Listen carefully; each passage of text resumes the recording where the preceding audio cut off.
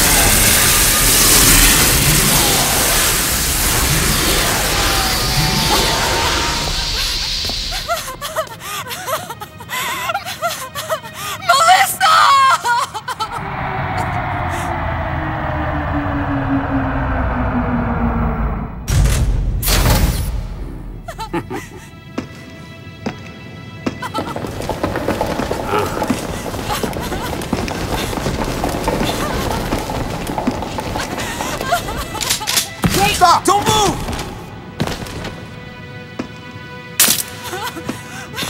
Melissa! Hey, are you okay? Hey, hang down over there too! I'm getting you out of here.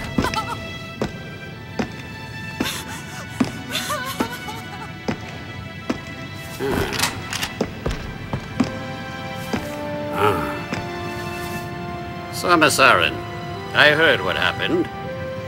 You performed admirably. You can leave the rest to us.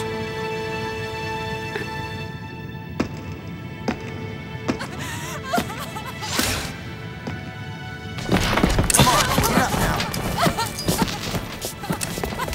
Madeline! Wait! Aaron. Unfortunate what happened to Commander Malkovich.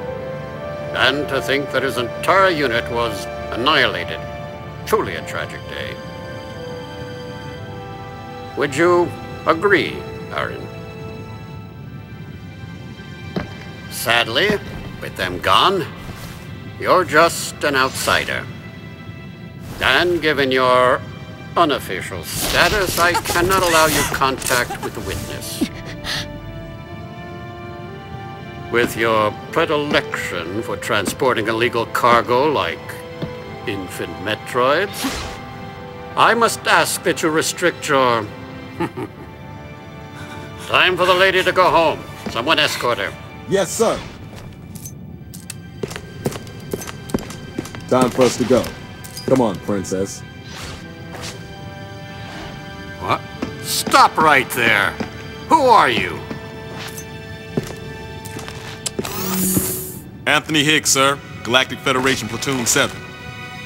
I need to secure the safety of any survivors, Commander Malkovich's orders, and the purpose of this mission. What? Authorized by the chairman of the Galactic Federation. Of course. What do you mean, the chairman? Man, you guys made it here quick. I mean, if I hadn't stopped the engines, we might have missed each other.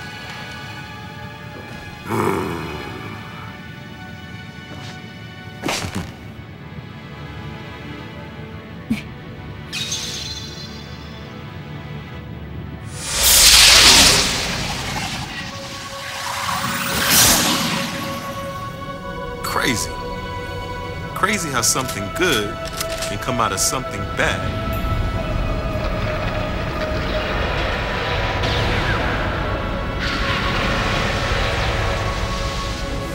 Whoa, didn't mean to wake her. Guess I ought to be quiet.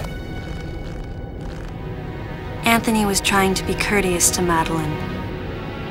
She was exhausted and had only just fallen asleep. She needed the rest. She had a lot of explaining to do once she got to Galactic Federation headquarters. for herself, and for Melissa. Still can't get my head around it. What a crazy mission.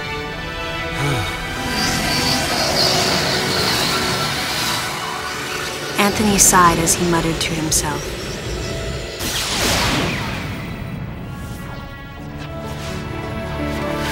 What would have happened if we hadn't been called there? Might the furious MB have attacked the Galactic Federation and brought about its utter destruction? Melissa wasn't insane, no. One day, a consciousness simply bloomed within her. And those that caused it to bloom, the humans, called it insanity. I was the insane one. That was what Madeline muttered softly as she sank into sleep. The selfish conceits of humans drove MB to violence. It was their distorted perceptions and greed that awoke such fury in the fledgling girl's heart. Her thought was to punish the foolish and conceited. But MB could not complete her mission. As Melissa, she was defeated.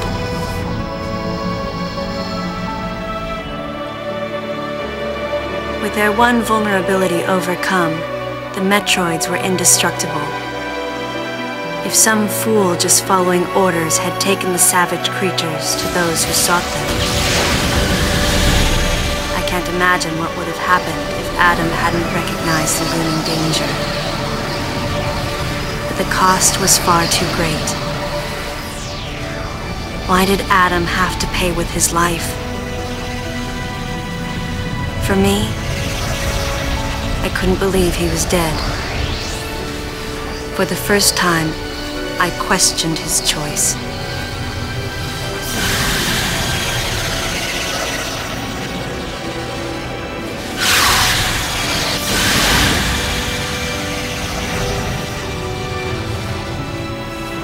No objections, right, lady?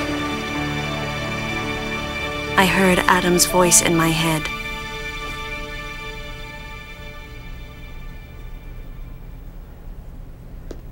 And I knew in my heart that he had made the right decision, just as he had so many years ago. In that moment, I swore not to grieve his death.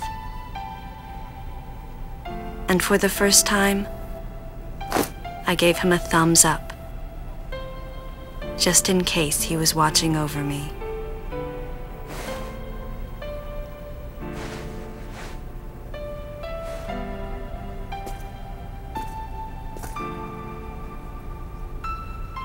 His amused expression looked as though he wanted to say something.